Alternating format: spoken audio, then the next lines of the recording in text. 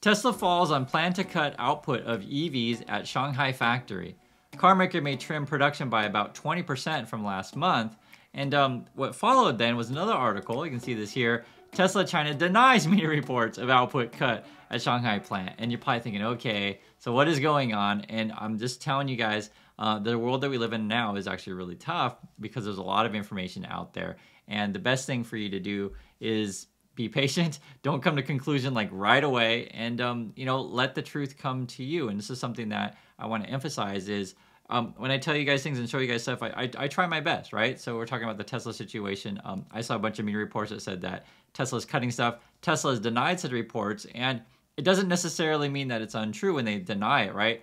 Basically what you have to do is the proof is in the pudding, as they say, is let's say, a month later, the numbers come out, we can see the actual cars for ourselves, and then we'll know. And then over time, you'll get a sense of like, who do you trust more, right? And this is for anyone out there or anything out there. The more exposure you have to people, right? Think about it this way, say FTX, Sam Bankman-Fried, if like he tells you over and over again, I'm going to give you your money, I'm going to give you your money, I'm going to give you your money, but at the end of the day, he's not giving you your money.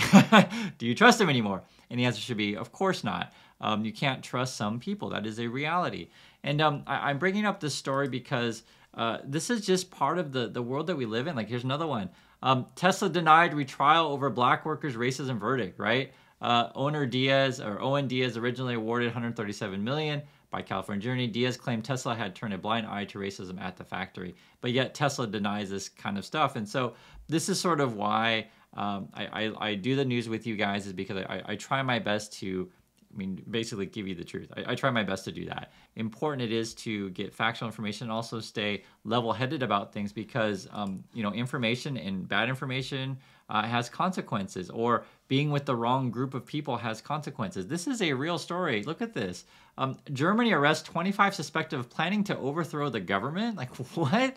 This is crazy. And essentially there is this like former prince, it's like a Game of Thrones kind of thing in Germany, and plotting with intel and military people to overthrow the government. And I'm laughing, but it's just like, this is actually really quite serious. I don't want to make light of it at all. Actually, in fact, I shouldn't laugh, but I think it's more laughing of just like how crazy the world has become. And I wonder, and I think to myself, are we going more like Walking Dead kind of situation, or are we going more to Mad Max kind of situation? And you can write in the comments which world that you think we're heading towards. But it is unfortunately a true thing that there's just crazy people out there. And I really get it. For many people are like, you know what, Chris, I agree with you. There are crazy people out there. I'm all about protecting myself. Forget about all the other people. And here's the thing is, and I was thinking about this as well, is in this world, and I talk about this in all my other videos, you got to develop a network of friends, a network of allies, a network of contacts that have your back. And I think, perfectly frank, this is probably one of the best things that you can do in this crazy world as we go into recession. Unemployment's going to go up. It's going to be every person for themselves. It feels like I said, Mad Max, Walking Dead kind of world.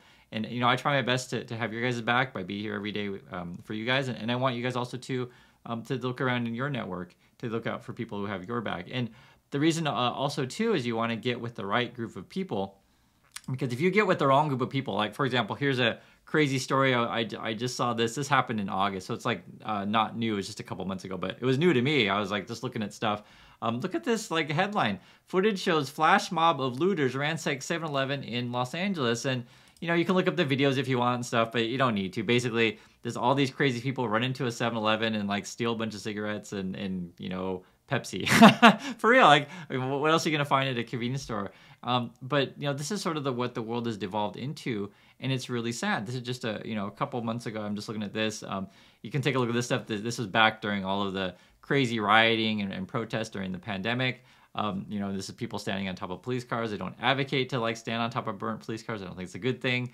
We have looting as well. And I show these pictures because, guys, I've talked about stuff several times on the channel. And one thing that's really frustrating to me and doing YouTube all the time, I think sometimes people just see what they want to see and believe what they want to believe, despite like realities. Like I talk about violence and bad things that happen from all groups, because if a group does something bad, I don't like it. If someone in my neighborhood is like burning down buildings, I don't want that. I grew up in Portland, and like there's like crazy crap going on there. I lived in LA, and I'm like, this is all stuff from LA, and it's like, what are these crazy people doing?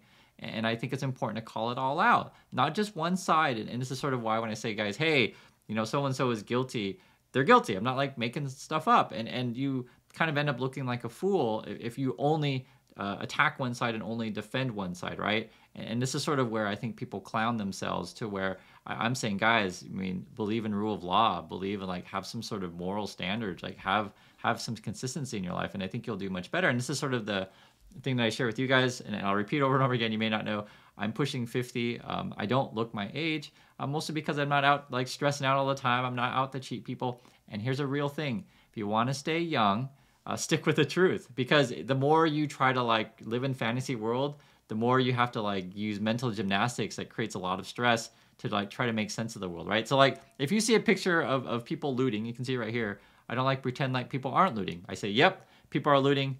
I don't like it, right? If I start making up stuff of like, oh, well, no, they're not looting. They're like just dancing around for fun on wood, and they're wearing masks because it's COVID, yeah, and yeah, the other people they're actually there to help the store. Yeah.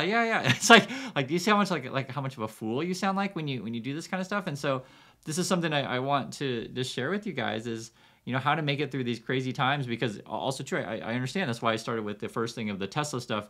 It's hard to know what's real anymore, but some things you can't deny. I mean, I can see pictures for myself. It's not hard to see, and this is sort of where you want to live in reality. Again, the January 6th stuff I will not ever not talk about. I'm going to bring it up over and over again because it happened. Like people standing on police cars and stuff like this, and storming the Capitol. And for those of you who think these people are heroes, I just want to ask yourself a fundamental question.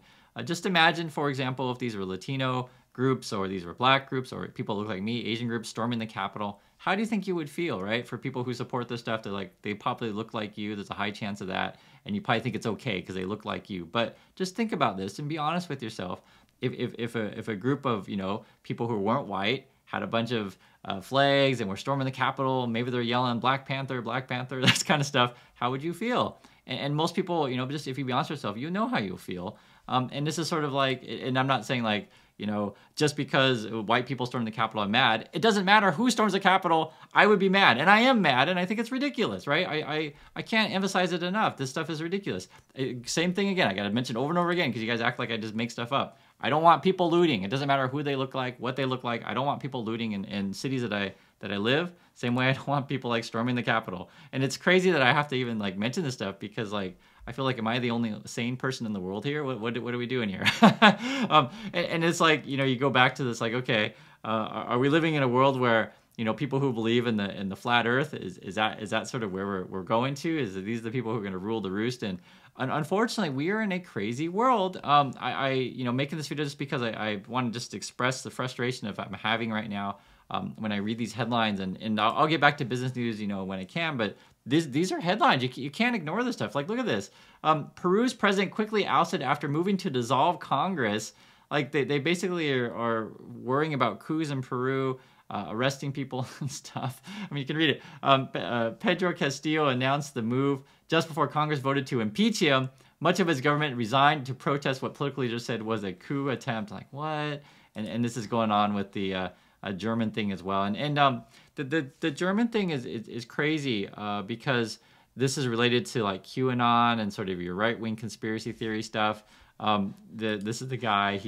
I guess he, like I said, it says here he was the ringleader. Prince Heinrich, I guess that would be the 13th of Rus, the 71-year-old descendant of a former German royal family. So I guess he was kind of rallying people around him, saying, "Hey, I'm the rightful heir." That I'm sure he's saying. I'm not reading through these posts. I'm just saying that kind of stuff.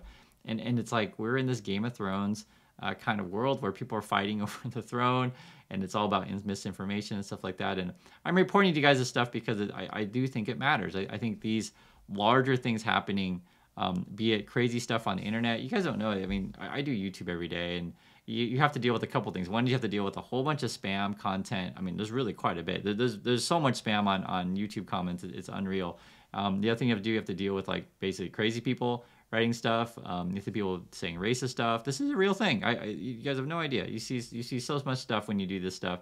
And one thing that I emphasize with you guys, I had a whole other career as a professor for a long time before I did this for 10 years. And the reason why YouTube is fun for me is because I had a different life. I think for those of you who ever want to do YouTube, this kind of stuff, if you were to start as a young kid, let's say at 19, 20 or whatever, something like that nature, and that's the only job that you've ever done, and you do it all the way through, I think that would be really damaging to your mental health. And I'm being really serious, because your whole sort of career is based on whether or not people like you. That's literally what it is. Whereas, you do other types of jobs, and it's like you want to be good at your job, you develop real, I won't say it's not, I won't say that like people on social media and people watching aren't necessarily quote real, because you interact every day, right? It's a real interaction that you have with people on the social media. But I think that the difference is for people who have developed a career and learned to build relationships with inhuman people, has a very different dynamic than only through the camera and only through the internet. That is real, and sort of why I always stay level-headed and just sharing some advice with you guys, because day after day after day, being in the classroom with students or working on film projects is another thing for as well, is you start to like develop trust in people and understand also too, not everyone in the world is trustworthy, which is actually a very real thing. For young people, when you're first kind of getting your I guess stretching your legs out in your career path, you will find that people will make you promises that they don't keep. That's a real thing. That's part of business. And this is sort of why, when older people tell you, like myself, say, hey, developing, a trustworthy network of people that are reliable, and people that will give you information, people that show up on time, people that you can depend on. This is how the world really works. And that's why I say, like, for example, if one of your coworkers goes to another company and they have fond memories of you, of like being said person, reliable, dependable, trustworthy, hard worker, qualified, these kind of things, they're going to drag you over to their new company with you, because everybody wants to work with good people. And it's sort of like, you got to think about, if you want to be with good people, you yourself need to be a good person that is attractive to work with, and everyone ends up benefiting each other in that way. And so, the reason why I go after store after store after store of this kind of stuff is I find it so odd when people are defending people that are not good. Like, for example, here's another story about the Trump situation. I have to bring it up because it's in the news, and it is all relating. And look at this. Like, they found yet more stuff he wasn't supposed to have. It's like, what? And another example, you read these crazy headlines about Kanye. I don't talk about Kanye all day every day, but I unfortunately think that maybe much of our youth today want to be Kanye West. Which is nuts, or they want to be Kim Kardashian, right? Or maybe they want to be Jake Paul or Luke Paul or Tom Paul, whatever the guy's name is. They want to live in that professional wrestling kind of thing. And one thing that sort of bothered me, and I was been thinking about this when we talk about, say, like the crazy Meet Kevin guy, this kind of stuff, and I can play his commercial for you. Remember, coupon code PP expires Friday. Join or pay a higher price later when you finally join and get that lifetime access. And so literally, this kind of person, Meet Kevin, right? It's obvious to me, it's obvious to my wife, we always talk about it, like it's obvious the guy's a scammer, it's obvious the guy's like really slimy, and yet people still watch that kind of stuff. And I'm just like, I always ask my wife, why are people watching this idiot? And my wife's always say, well, the reason why they watch criminals is because they're criminals too. I'm like, oh, okay, that makes sense. And it's kind of funny, because it's like, so, okay, so then going back to the Mad Max and the Walking Dead, is that the world that people want to live in? Is like people watch Kanye because they want to be Kanye, because they are Kanye. And then I was thinking about the flash mob situation. Is that the majority of the people? And one thing I want to emphasize with you guys, to be successful in this world is not to do what necessarily the majority is doing the right thing and being different than other people. The same way that all the basically scammers got sucked into FTX and stuff like that, right? Not everyone did, and they basically jumped in because, oh, well, everyone else is doing it, so I'm doing it too. Everyone else is running through the pit of crocodiles. That's what the cool kids are doing, so I'm doing it too. And I feel sad that people think like the best way to be successful in life is to cheat other people. And it reminded me of the situation which we talked about before on this channel.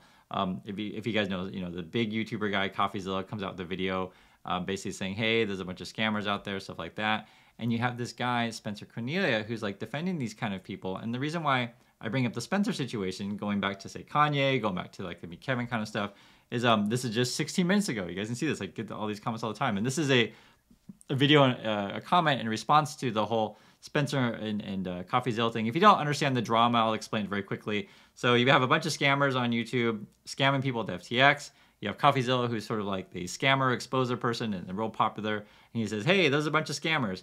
And then you have friend of the scammers, which is Spencer, saying, no, my friends aren't scammers. You're the liar, CoffeeZilla. And this is a response. Someone says, hey, I appreciate the video, but 100% disagree with the sentiment. Not wanting to reach a larger audience and in turn make more money is not a standard business practice. A job is a job. And if you're looking down creators, I expect you to have a video calling out the VCs that fell for this too. Here's the point. Here's the point of this kind of sentiment. And I've seen these kind of comments quite a bit, and I want to tell you guys why it's completely wrong and you want to watch yourself out there. So basically, the concept is, hey, that person just wants to make money. What's wrong with making money? Okay, now think about this. Hey, that person on the street corner selling, substance to kids. They're just out to make money. What's wrong with making money, right? Think about that, guys. Hey, that person on the street corner is robbing from grandma. They're just out there trying to make money. What's wrong with making money? Just think about that. And that's not the world that I teach my students. That's not the world I want you to be in. I don't think that's a healthy situation. And this is sort of, unfortunately, I think a lot of the world is devolving into this kind of stuff. And, it is what it is. If that's the kind of world you want to be, if you want to, use coupon code PP, if you want to be in Hustlers Elite University, so be it, right? But I put out this kind of content for you guys to let you know that not everyone is in that world. And also, too, when people say, hey, Chris, what is the secret to staying young? I'll say it very clearly. I'm pushing 50. I'm not out to cheat people all the time. I'm here to build relationships with people for a long time. I can just tell you, like, even students that I had, 20 some years ago, whatever, still message me and say, hey, Chris, how's it going? What are you doing? Hey, what are you doing? And we're just, I don't know how to explain it.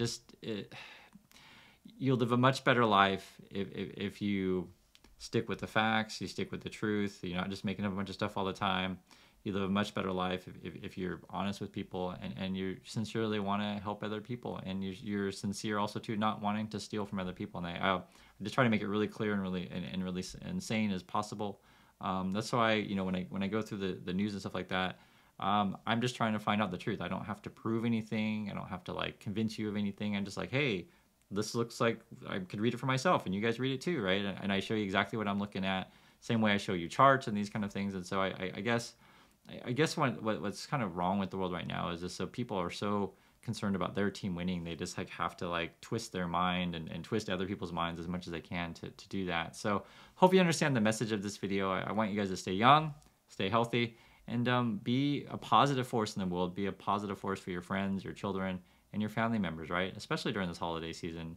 And I think that's the best way to live. So that's my opinion on that. So thanks again for watching, everyone, and I'll catch you next video.